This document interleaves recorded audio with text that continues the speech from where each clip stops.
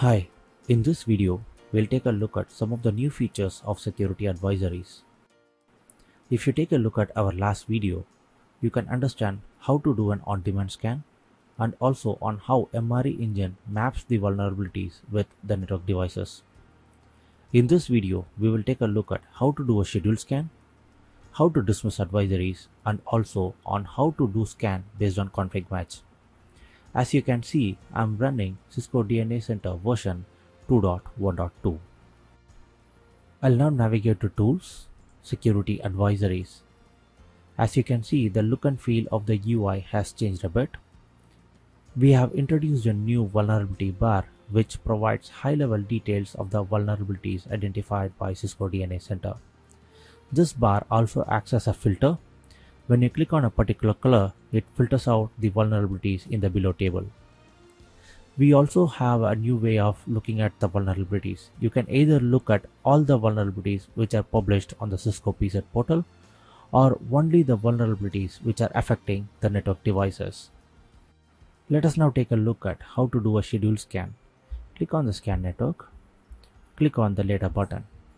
Provide the start date and time in which you would like to start your schedule scan. Select the time zone from the drop-down and finally select the recurrence or the frequency in which you would like to run your scan. It can be either daily or weekly. And finally set the scheduled end date for the scan. It can be an end date or it can be after a certain number of occurrences of the scan. For the simplicity of this video, I'll just select the option None and click on the Schedule button.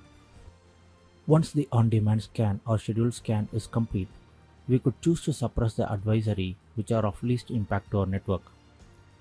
We can do that from the advisory focus view or the device focus view. From the advisory focus view, select the devices under the device column for a particular advisory. Select a particular network device and mark the device as suppressed. The suppressed devices can be viewed under the Suppressed tab. Alternatively, this can be done from the device focus view. Navigate to the device focus and click on the advisories for a particular device. Filter for advisory, let's say with an impact of a medium. Click on Apply.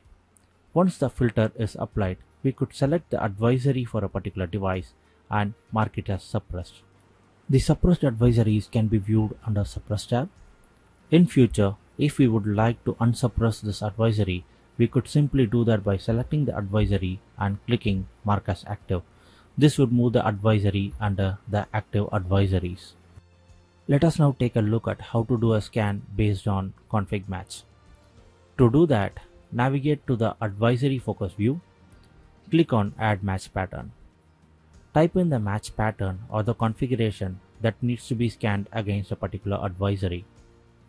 When Cisco DNA Center runs a scan, it would match the pattern against the running configuration on network devices. We will now go ahead and add a match pattern to understand how this functionality works.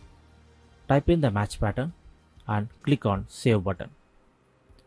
Once saved, we could now go ahead and click on Scan Network to do either an on-demand scan or a scheduled scan. For the simplicity of this video, we will do an on-demand scan and click on Start button. Now the scan is in progress. The scan is now complete and we could no longer see the advisory under the affecting devices table. The reason being the pattern which we entered did not match any of the configuration on the running config list. And hence we have eliminated a false positive from the security advisories view on Cisco DNA Center. These are some of the new functionalities added to the security advisories on Cisco DNA Center release 2.1.2.x. Thanks for watching.